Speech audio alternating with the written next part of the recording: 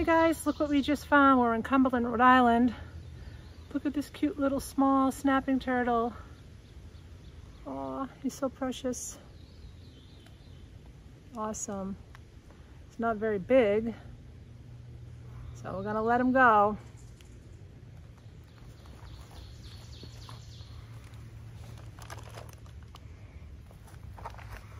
There you go, little guy.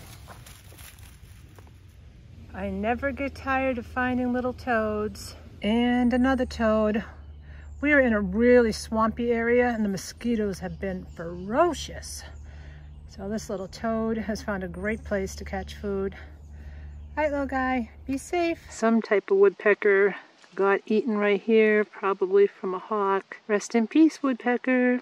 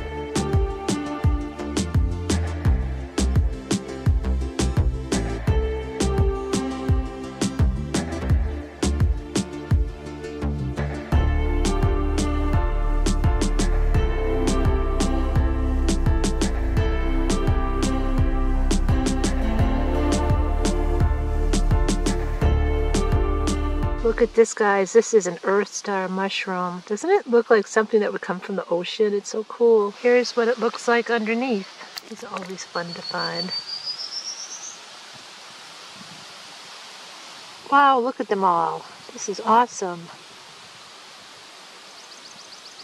Wow, look at all these daisies. This is beautiful. Over there. There's Chris way down there.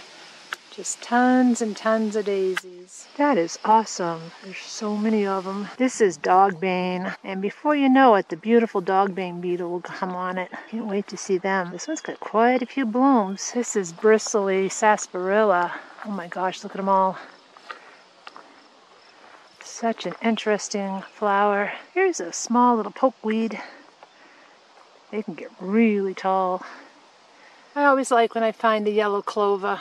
I'm having to do a voiceover because there's a lot of people near me. This is pickerelweed and it is a wetland plant. Here is my all-time favorite flower. This is Deptford Pink. It is a very delicate little flower and I love the way it dances in the wind. This is common milkweed. It's a very important food source for the monarch caterpillars. This one isn't blooming yet. This is mayapple. It has the most interesting leaves. And here is the beautiful black-eyed Susan.